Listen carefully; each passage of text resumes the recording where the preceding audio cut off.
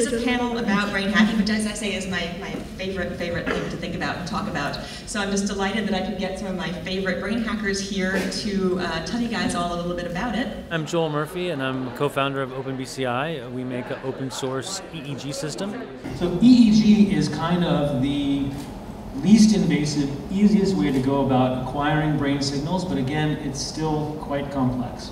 I'm Tim Marzullo, and I'm a co-founder of Backyard Brains that makes and distributes low-cost neuroscience equipment for people of all ages.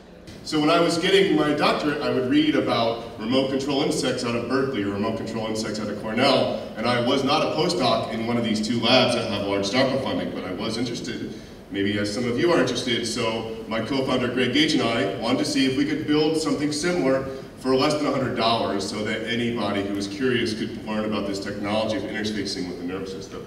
I'm Brent Williams. I'm a director of the iTeach Center at Kennesaw State University near Atlanta, Georgia. And I'm here speaking about transcranial direct current stimulation. Put yourself in the place of a young person who is severely depressed to the point of suicide. And you've been through medications, you've been through counseling, all kinds of different things, and there's just nothing left. And that same individual, you put a TDCS headset on them, treat them for 5 days, and they begin to come out of their depression.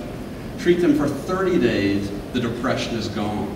Now, that isn't something I made up. That's actually case work that's happened in Atlanta and around the world, actually. There's an enormous amount of research going on about ways we can alter our brain function with electricity rather than pharmaceuticals. And the amazing thing is that this is not only going on in clinics and research labs and hospitals, some of this gear is now cheap enough for people to experiment with on their own in their garages and their basements.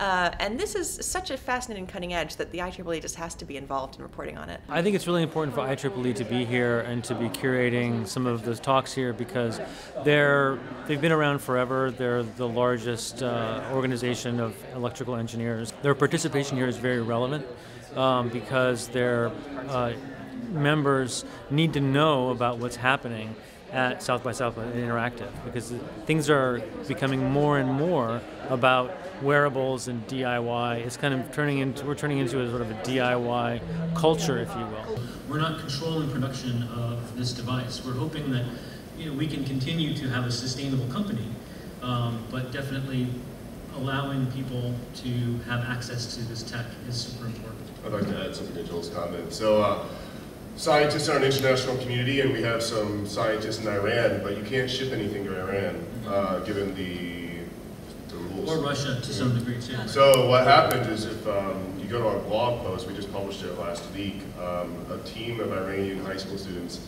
built our circuits. Yeah. It's like Iranian versions of Backyard Brains. It's kind of surreal, but that just goes to show that these people that can't get access to this technology because of certain governments can't get along with each other, open source just totally destroys that. So.